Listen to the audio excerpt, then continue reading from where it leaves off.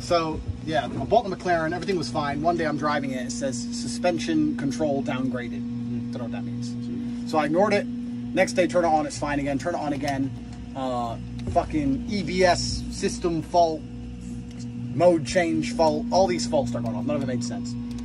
So I was like, all right, this car's got to go to McLaren. Bucharest has every supercar garage in the world except McLaren. And Romania have Europe-wide assist, so they'll collect your car from anywhere in Europe except Romania. McLaren have Europe-wide assist. McLaren will have Europe-wide assist. They'll collect your car from anywhere in Europe if it breaks down except Romania.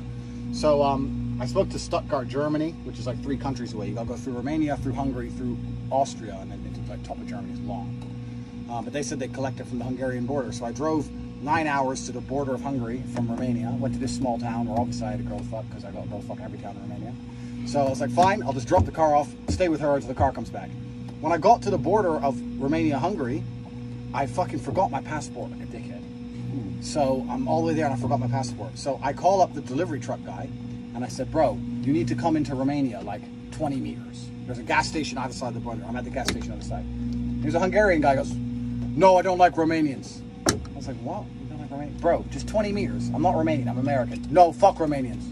And hung up on me. So I was like, what? We could see the truck, by the way. We were in a gas station, and about half a kilometer away, we could see the other gas station with the truck. We saw him. So I start calling him. He's ignoring me, ignoring me. Eventually, I call McLaren back, and they're like, oh yeah, you canceled. I was like, what? Your delivery truck one guy goes, no, the delivery truck guy called and said that you didn't want to put your car on the truck. Some fucking Hungarian guy. I've never had a guy this weird in my life. Complete bullshit. So that delayed me by a day.